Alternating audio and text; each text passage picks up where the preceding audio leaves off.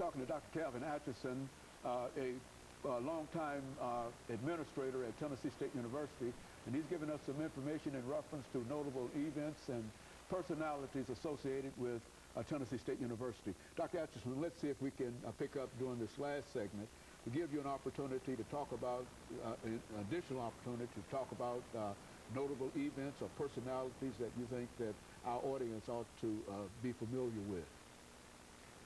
Well, one thing I can say about Tennessee State, when I came, it was Tennessee A&I. I saw so much happen and so many persons who played important roles. Now, this was an institution that afforded opportunity for growth, not only for students, but faculty members who wanted to get involved had an opportunity to learn, because it was an evolving institution. It was a very interesting and dynamic period in which to work. There were strong persons there whom one could work with, like Dr. Thomas Poe, Miss Avery. I don't know if you heard of Miss Avery. Miss Avery was there, and just the presence of those people would inspire a younger person to, you know, if I'm on a committee with you, I'm willing to do the work just to have you there. And I took advantage of that and had an opportunity to work with students and faculty. Whenever there was an opportunity to get the university involved in community activities, I did that. You made reference to the building that was named for me. I have to give Tennessee State University credit for it. Explain that building. Well, this was during the Civil Rights Movement, how I first got involved. I was serving under Briley, I believe, or one of those mayors. And they formed a Human Rights Commission. They wanted someone from Tennessee State University on that committee, and they sent me. So I stayed on the Human Relations Committee, and finally chaired the Human Relations Committee. The mayor wanted to move me from Human Relations to Housing Authority, MDHA. I was with them for 19 years. After that, the mayor wanted to move me to the Metropolitan Action Commission, which I serve on now. So I have served on committees and commissions because I represented Tennessee State for a number of years. We even had what we called the Urban Observatory once. The Urban Observatory was a consortium with Tennessee State University, Fisk, Vanderbilt, and Peabody. This was an effort. The mayor wanted the city to become involved more in higher education, and I was always the representative. I didn't mind that because it was growth for me, and the number of contacts I had. I had opportunity to leave Tennessee State University because of offers other places, and once I almost left, and Dr. Davis stopped me. Came and got you. Why don't you explain that? I went to Morehouse for an interview. Dr. William Mays interviewed me. Right, okay. And while I was there, he interviewed me for the job. And he told me, he said, can you stick around until the afternoon? I want to talk with some people, and I want you to come back and talk with me again this afternoon. So I went back and talked with him. He said, I'll offer you department head. But he said, now one thing, we don't steal faculty members from other institutions. I'm going to call Dr. Davis and let him know what we've offered you. So he did. You know what Dr. Davis did? He called my wife. He called my wife, and she talked with her. Didn't even talk with me. Call your wife. Called her and talked with her a long time to find out if she, and she told him she wasn't going because she was in school. She said, well, I'm not going. I'm going to stay here. So the next day, he saw me in the parking lot, and he told me, he said, well, you know, I got an opportunity to increase your salary. And he said, I'm putting your wife on the payroll also. I said, well, Dr. Davis, she's a student.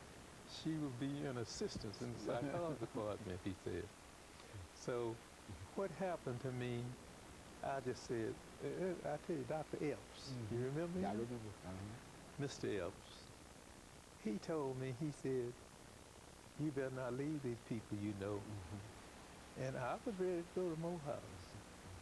But Dr. Davis approached me, and when he talked with me and told me what he was doing, I found out, I said, well, you know, I'm not going to leave.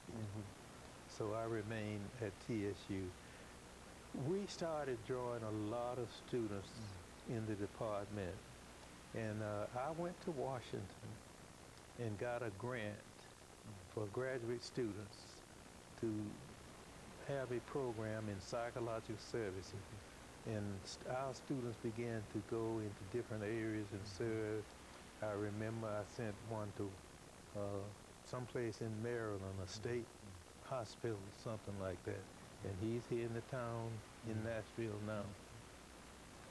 Our students began to go all over the country, and they were well known as students who finished psychology at Tennessee State are strong students.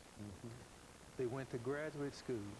One of my students said to me one day, she met me in Washington, was a former student. She said, I went to Harvard and I got my master's degree. And I found I was taking a course that you had taught that same subject matter. And when I went to class and I was taking a test, my professor said, where did you go to school? Said, I told him Tennessee A&I. Said the only thing is they've never heard of it. And she said, I got a B out of your course, but I got an A at Harvard. But it was that kind of thing that inspired teachers to work, because students were really interested in learning. We came to work at 8 o'clock. Even if we didn't have a class until 1, we were at work. We were there for our students. 8 o'clock until 4 o'clock, it was like a job. Now, if the job was not done at 4 o'clock, what did we do? We finished the job. The hour didn't mean anything. So that's the kind of experience that I had. Now, we've got about 2 minutes, Dr. Atchison. Say something about President Davis. I mean, he was, his athletic programs in 2 minutes. Say. Well, Dr. Davis had a way of working with the one that would get the best out of it. And they did, you know, you didn't mind the way he worked. And he liked to deal with you when it was something personal like that he wanted you to do. He didn't want you in his office. The office was kind of too formal. He would talk with you out in the parking lot. He liked to talk with you in his home. And I don't know how he learned so much about his faculty and students. Well, I do know.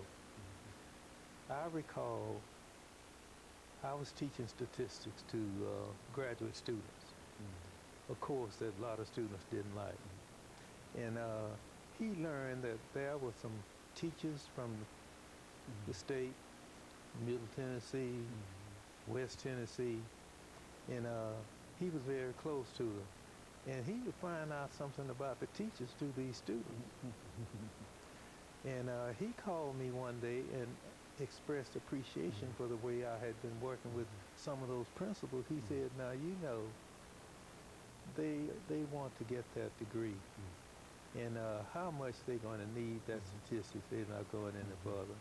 And he expressed appreciation the way, the patience that I had in working with them. He was just, I know the last 30 seconds that we have here, Dr. Atchison, he was just an extraordinary president and with a lot of vision. That's what I've heard about him, with a lot of vision and ability to get people, as you're indicating right here, to do a lot of things. Well, he always talked about the years to come. We're doing this now because of the years to come. Yeah. Will happen. Okay, Dr. Ashton, that's about all the time that we have for today. But I want to thank you for coming by and giving us this excellent information. And let me encourage our audience to tune in again next week for another informative edition of Comments. Thank you and good morning.